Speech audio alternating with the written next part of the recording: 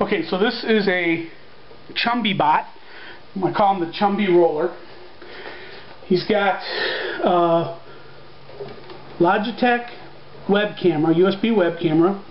There's your Chumby running RobotSee.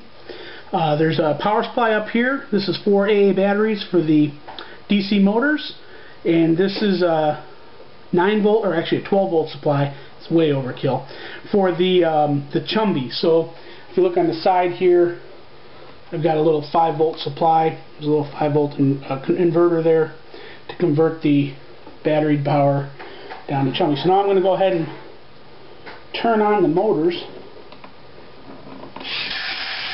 You can see